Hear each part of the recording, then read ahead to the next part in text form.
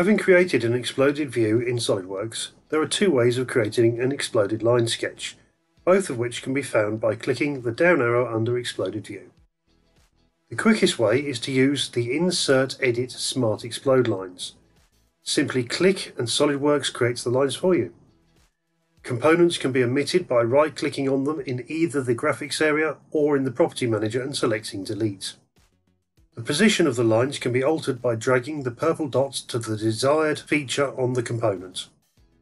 This modification can then be applied to all instances of that component if desired. The second method of applying explode lines is Explode Line Sketch. Using this method, we manually select the items we wish to link together. The direction of the resultant lines can be flipped by clicking on the arrow at the corresponding end.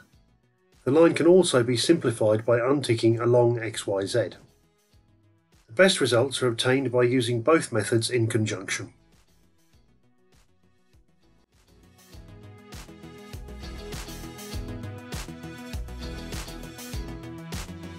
We'd like to take a few moments to tell you about our company. Innova Systems are a UK-based authorised reseller for SOLIDWORKS 3D CAD software. We provide the highest quality technical support and training courses to over 1,000 of our customers. Buying from us doesn't just mean a box of software, you also get the backup of our multi-award winning technical support team. Innova have been voted #1 for customer satisfaction for the last 4 years running. We are a company driven by the continued success of our customers. If you're interested in knowing more about SOLIDWORKS or the services we provide, please get in contact with us.